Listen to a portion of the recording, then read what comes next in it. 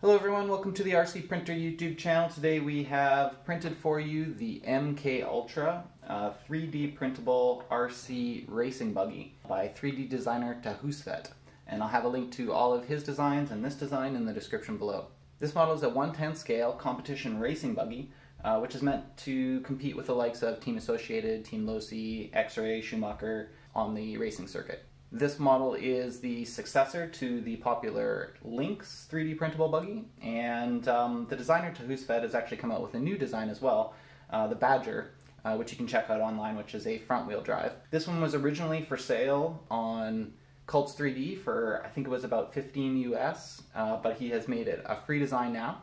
It is well worth the $15 if you had to pay it, so getting it for free is definitely a bargain. So today I'm going to give you a little tour of it, and then we're also going to pull it outside and give it its first run and see how it does out there. It's not 100% complete. I'm still missing paint on the exterior obviously, but it's mostly together, and let's pop off the hood here and take a look at what we got.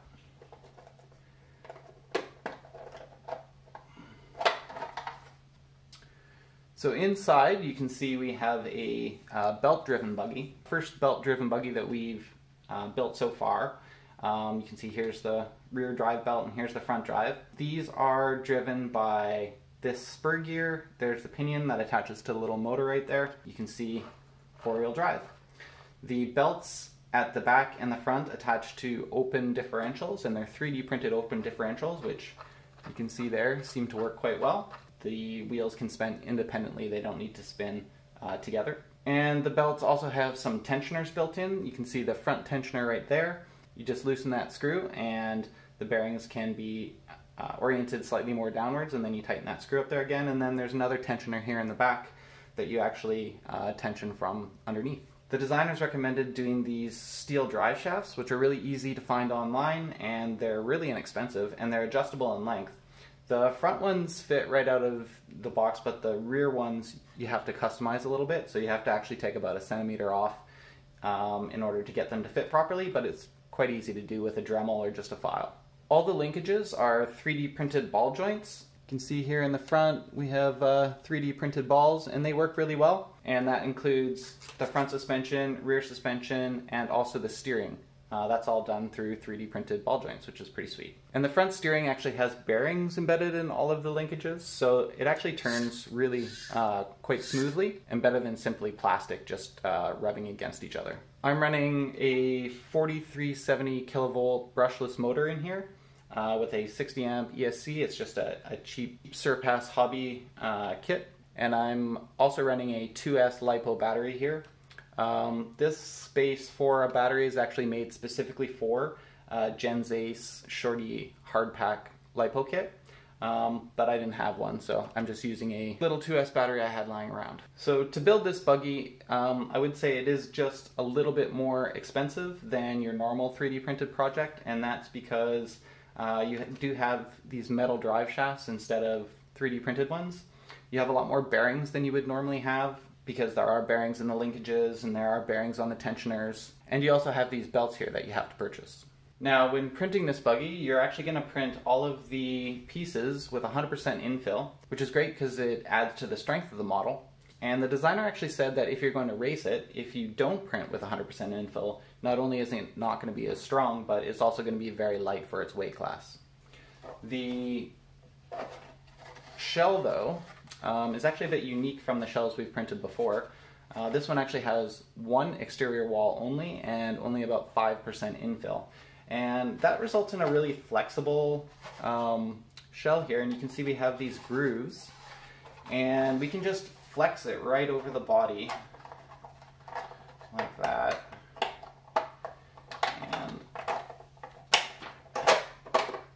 It just pops into place like that, which is a really great design. And then the same thing for this rear wing. It is printed the same way. The wheels that we've gone with here are just some cheap buggy wheels, 110 buggy wheels off of Amazon. So we have not opted to 3D print those, although you can. And we've gone with purchase shocks instead of the 3D printed shocks you can get with it. You can also do a conversion kit for this if you want. You can convert it to a Porsche. He's got a Porsche kit available online, which is pretty cool. We'll have to do that at some point.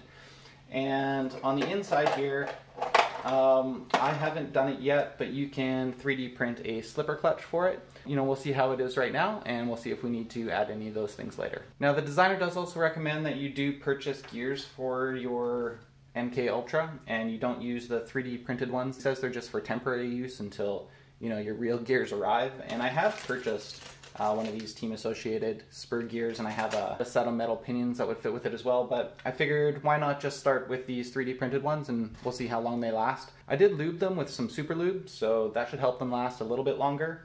I've had good success on other models with 3D printed gears, but we will see how long these ones last. So let's get this thing buttoned up and we'll get it out for a test run, see how it does. Alright, we got it already turned on, and let's take it for its first run.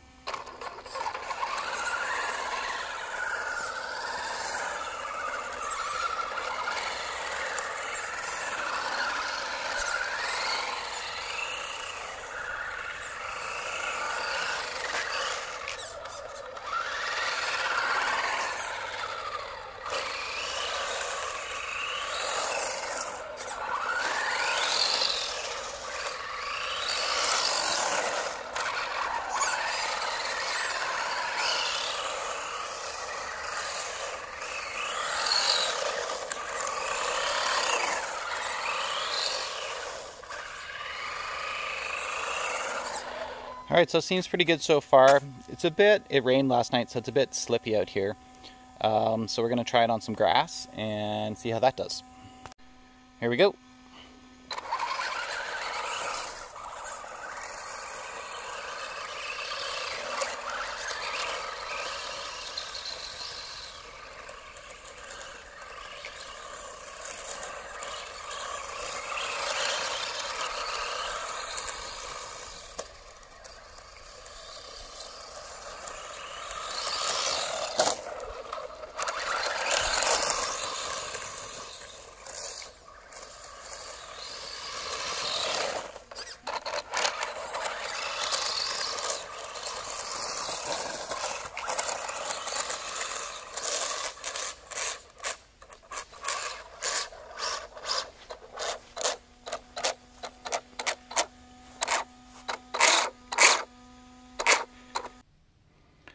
Okay, so we got it back inside here, and we can see this rear belt has slipped off completely.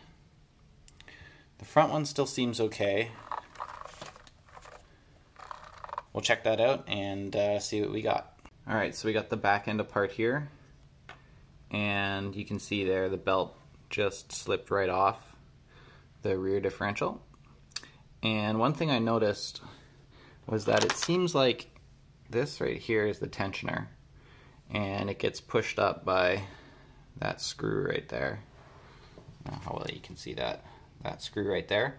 And you can tighten that up from the bottom, and I did have it fairly tight, but it seems like this tensioner might not slide up this little groove completely straight, like it might go off kilter to one side. And I think that may be causing the belt to slip over to the right hand side of the car a little bit. So that's something to watch. Okay, so we got the back end back together now, and everything seems to be nice and tight. And we're going to give it another test go here, see how she runs.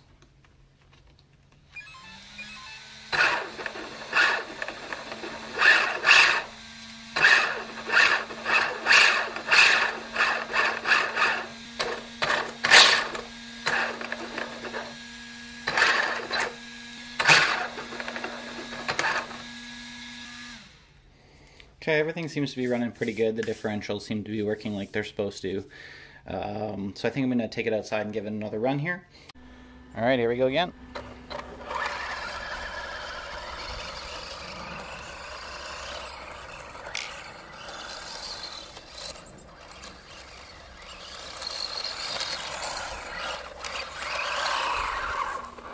I do hear some slipping, not entirely certain what that is.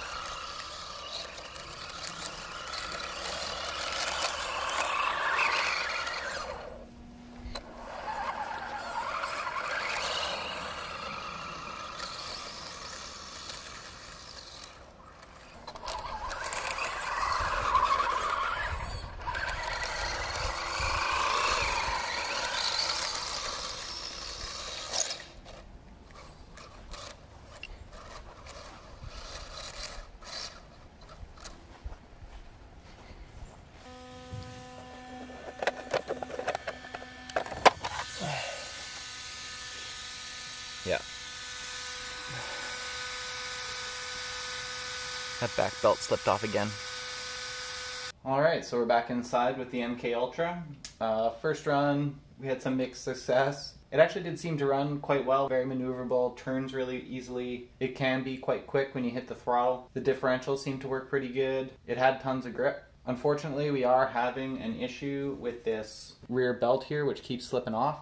I don't know what's causing that yet. It may be the tensioner. It may actually be the rear differential itself. It might have printed wonky, so I'll have to check that out and maybe print a new one and see. I haven't seen anyone else online having the same sort of issues, so I might have to go post in some of the forums and just see if anyone can help me out with that. But otherwise, it's been a pretty fun project so far, and I look forward to ironing out the kinks. So see you next time. Remember, if you're looking for fun RC projects to build, kits or parts to build them, check us out, rcprinter.com.